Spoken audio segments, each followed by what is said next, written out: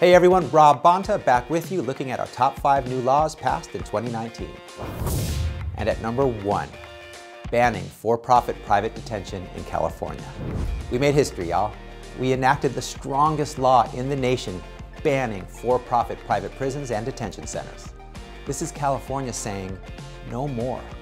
No more inhumane treatment, no more profiteering on the backs of Californians, no more Wall Street corporations treating human beings like commodities.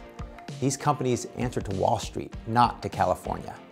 They're incentivized to maximize profits and minimize costs, including the important costs of investments in programs, services, and rehabilitation efforts that reduce recidivism and increase success for Californians upon their re-entry into society. Thanks for all your support. We did this together. This was an incredible year. We've shown again and again that California is a light to the nation and the world, showing that policies reflecting our California values of justice, inclusion, equity, and opportunity can make our communities stronger, safer, and more thriving. These bills reflect those values and are good policy. We know there's much more to be accomplished together.